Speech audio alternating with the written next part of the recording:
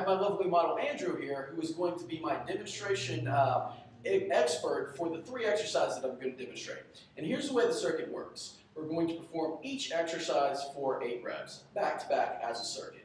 The objective is to perform the circuit as many times as possible in a 10-minute period. You can take as much rest as you want, but keep in mind the clock is ticking. And the way we would score this workout is that if you got 3 rounds of the circuit, meaning you perform each exercise back to back, that would kind of be your baseline and starting point. The goal would be then the next day to get 4 rounds and then 5 rounds and add to that total. So we're packing more work into the same amount of time. With that said, we have 3 levels for each exercise that I'm going to demonstrate. I want you to pick your level just based upon what you can do and based upon trying things out. So for our first exercise, we have a push-up. And Andrew's going to demonstrate the beginner version, which is with your hands elevated. All right, and oftentimes, and you'll notice with Andrew, his back is flat like a table. What I'm going to ask him to do is just drop your chest down to the surface that you're pushing up on and come back up. Andrew's demonstrating lovely form here, exactly what I want. His elbows are slightly tucked in. Let's come back down and do one more set. Excellent. Just like that. All right, now we're going to move to the intermediate level, which would be the floor. All right, so the same rules apply. I want a full range push-up. Let's get your chest down to the floor. Perfect. One more time. Okay, and we're going to demonstrate the advanced level. The advanced level would be with his feet up on a chair, because the higher his feet are, the more weight we're going to be bearing there. So let's just give them 2 push-ups so we can see it. Very nice. One more. Excellent. Stand up. Very nice. So for our second exercise, we have a squat. All right. So for our beginner level, Andrew's going to simply squat down to a chair. And this is what I recommend for people that are just starting out with exercise. What I'm going to ask you to do, Andrew, is spread your legs just a little bit wider. And what I tell people is to stick your butt out like a bad dance move. All right. So stick your butt out, shift your weight into your heels, touch the chair, come back up. One more time. Excellent. All right, let's move Andrew on to the intermediate option. Now, squat down to parallel. I want you to try to get your butt down by your heels. Good. One more time.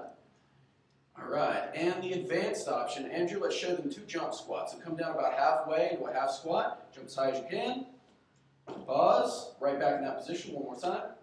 Excellent. So we have the push-up and the jump squat, or the squat. And we're going to finish with our last exercise, the dreaded burpee. All right, now for our first iteration of the burpee, we're going to start elevated on a chair. Good, just like that. All right, one more, give it a jump. Excellent.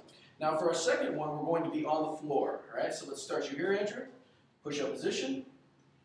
Hop to your feet, give it a little jump. One more time, push-up position. Hop to your feet, give it a little jump. All right, for our hardest level, we're going to go burpee with a broad jump. So Andrew is going to perform a burpee. Go ahead. We're actually going to combine it with a hop forward. Okay, so he's hopping forward, and as you can see, that's very difficult. Now, the one question that I get with a burpee is sometimes people have issues with their knees, their low back, they can't necessarily jump. So what I'm going to ask you to do to eliminate that is we're just going to do a sprawl. So we're going to take the jump out of it. Andrew's just going to come in down into a push-up position and come back up as quickly as he can. Yes, go ahead.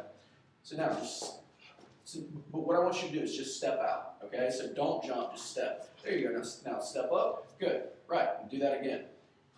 Right, so there you go. And doing that as quickly as possible is going to give you a similar effect in terms of your heart rate for a burpee. You just take the jumping out of it, all right? And that can certainly be done in the chair as well.